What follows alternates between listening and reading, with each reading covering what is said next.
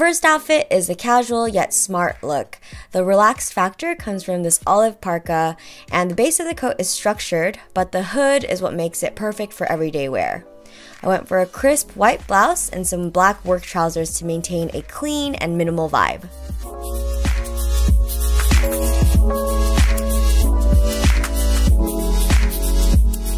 Next up, I've got a sweet and girly look. I absolutely love wearing dresses, and this one kind of feels like neoprene or scuba fabric.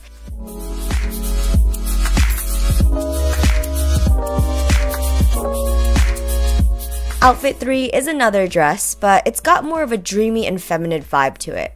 I love how the baby blue color softens up the dress, and the Peter Pan collar is a neat little touch.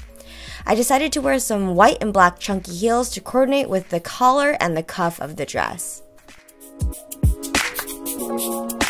The last outfit is a timeless and put together ensemble.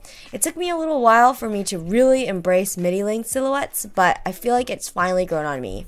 And then added a thin necklace for a bit of sparkle.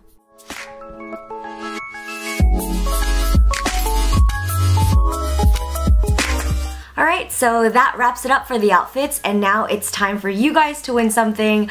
Runway Bandits is having an Instagram giveaway, and 3 lucky winners are gonna get a $50 voucher for their website. And all you gotta do is follow them on Instagram, like the giveaway photo, and leave a comment on the giveaway photo telling us which outfit was your favorite. All the details will be in the description box, so pop that open. And that wraps it up, I guess. I hope all of you had an incredible New Year's Eve. I know I did.